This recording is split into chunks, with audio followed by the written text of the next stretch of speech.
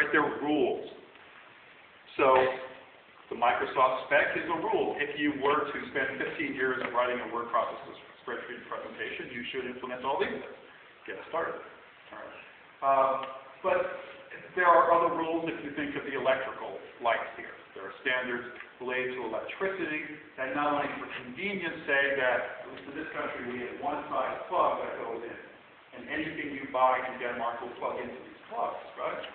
We also have other rules that are related to safety that you may not realize, but in terms of the size of the wires and the infiltration around the wires. So standards themselves are not concrete. They're just sets of rules or blueprints saying if you ever get around to actually implementing it, you should do these things. So in software interoperability, this usually means the standards are about the format, the way we represent the information. These days, often in XML. The protocols, how we wrap these things. Maybe we deal with the security or reliable messaging of the information that's going back and forth. And then, since we have two things at the receiving end, what are the programming interfaces that we actually use? And the more that these are open, the more you can build systems out of different parts and intelligently exchange information. And the more they are closed, so the more I have a bunch of applications, and I don't tell the rest of the world how they talk, the more I expect people to have to buy my application. And that's what software vendors have been classically terrified of. Is somehow, if they start sharing data, customers might go somewhere else. Right? This notion of interchangeability. If someone else can write an application similar enough to mine and use my data, they might use that other application. And that's a no-no. So how do you prevent that? How do you stop customers from leaving? Well, you either lock them in because you have your own data format, either you keep it secret, or else you print out pages that they don't have a hope of implementing it, right? It's a new strategy. We've not seen it before. Okay. Or here's something. You create a better product. Create a more secure product with better features at a lower price. Customers wouldn't possibly want those features, right? Customers wouldn't possibly choose your product because it's better, faster, more secure, more economical. And that's what's fundamentally starting to change. And we're getting a lot of pressure. And one of the things that's providing a lot of pressure, right, is open source. Because these are frequently these applications, these alternative applications. So just as open standards now are developed by a community, developed and maintained by a community, that is not just one organization or vendor with a vested interest saying it must work my way. Right? People are saying, how should this work? Right? Either, for lots of different motivations. Okay, either because they have existing products, but they can't advantage the thing to their set of products, right?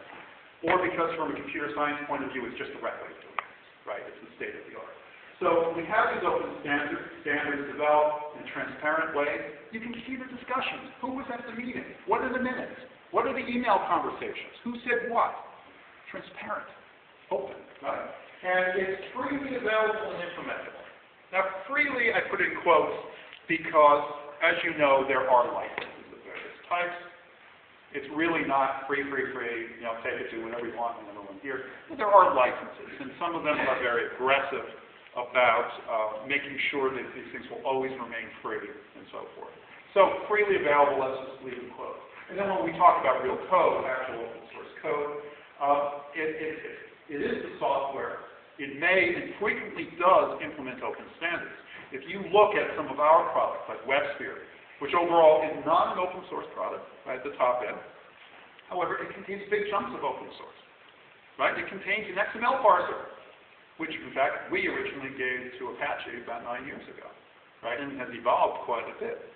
But if you look at the open source code that's in our products, it is frequently around implementation of standards, either coming in or going back out, or somehow processing. All right? And again, many times we were involved with that transfer. And you get these same words again, so it's being built, right, frequently from the blueprint, in a transparent way, with community involvement, and is quote, freely available.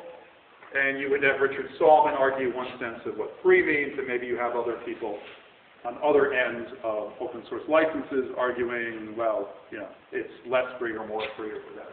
We won't get into that.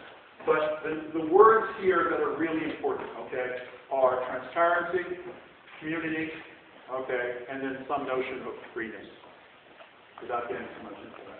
Now, when it comes to this notion of innovation, and it's first one talking at a university about this.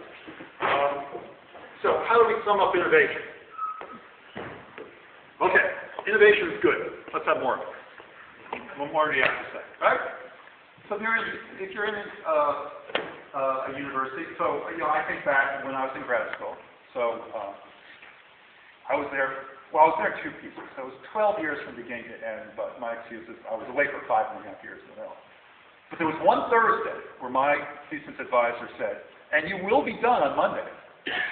Okay. So that's forced innovation. I had X number of lemons and corollaries to do. And finish by Monday, which miraculously I managed to do. Okay, but where do good ideas come from? Are they like that where they are forced, or do you create an environment from them?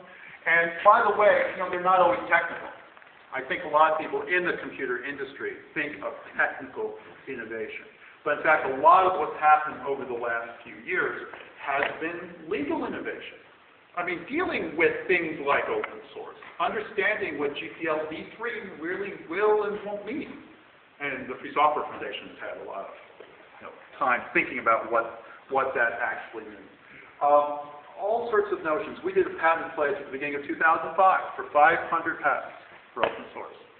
There were things by the time we got to October and did another pledge for standards for healthcare and education that the legal community had changed their minds on, and how they needed to phrase it. And they're constantly thinking of doing that, right? So they are running to keep track of this notion, and they are then feeding back their ideas, because they can think rather theoretically about these issues, feeding back and saying, well, the next time you're going to do something on the IT side, this is the way we want to structure it, because we think this will accomplish your goals better, right? So there's the legal side. Is Linux innovative? Well, classic wars there. Well, they're just copying Unix, or they're just copying Windows, or whatever. Things like this. I think everybody can find something in Linux that's new and different and wonderful, right? That's okay, and that's good. But has Linux been innovative in the marketplace? Well, IBM would say several $billion of revenue